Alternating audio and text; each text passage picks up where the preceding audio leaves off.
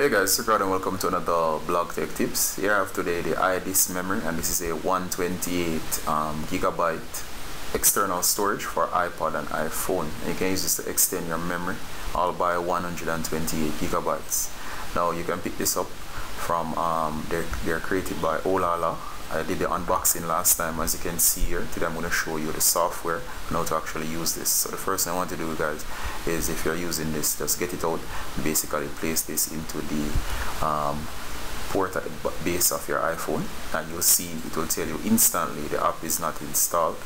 And I want to thank the guys over at Olala for sending this for review purposes. Alright, just for you guys. Alright, so the first thing you want to do, guys, and I have a iPhone 6 right here, and as you can see, this is the app which is called iDisk Me. It is a utility that you can actually install, and it's automatically done. It's very easy to use. You can also connect this to the computer by the USB section. Alright, for convenience purposes, I'm switching over to my iPhone 5s just to see. I know it works on the 6s and newer devices, but I just want to see if it will work on an older device such as this 5s. And as you can see here, I'm just going to run through the process again, and here you go, the iDisk Me, and install. The process just slightly different on the 5s. Alright, there you go. Once it's connected, just hit allow. Once it allows, as you can see, you see the phone storage and you see the iDisk. Now if your device has very limited amount of storage, you can actually use it to extend your memory.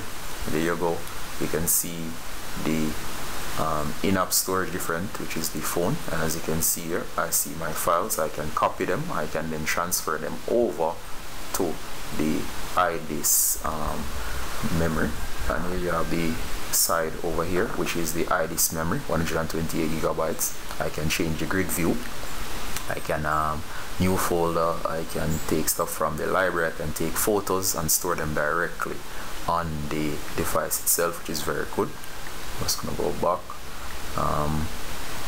Here you go, I can take a picture. I'm just gonna take a sample picture. The camera is pointing down now, but I just want to test this out, so I'm just gonna take a quick photo. Just need to allow permissions. And okay, and there you see I've taken a simple picture, and I'm just gonna go back, and as you can see, some storage space has been used up, and as you can see, camera organizes for you.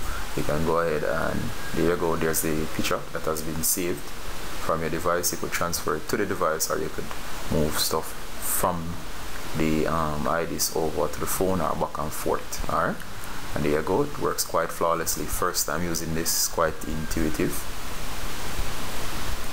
Just gonna go back.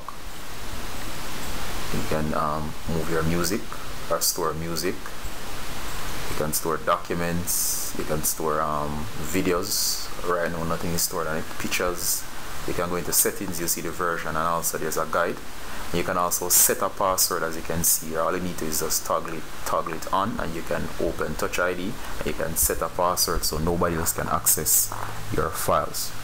And as you can see here, camera again, pictures, video. As I said, there's nothing on it right now. So guys, if you're interested in this device, as you can see, it's a very cool intuitive storage media you can use to extend your phone's memory. I recommend this especially if you have a very small storage on your device, or you keep filling up your internal memory. You can actually use this to boost your storage. Alright, it's quite handy. It can be used as a normal flash drive, so even if you do not want to use this as a device for storing your iPhone pictures. Alright guys, Ricardo from Blog Tech Tips saying goodbye until next time. If you like this video, please give us a thumbs up. It's Ricardo saying bye until next time.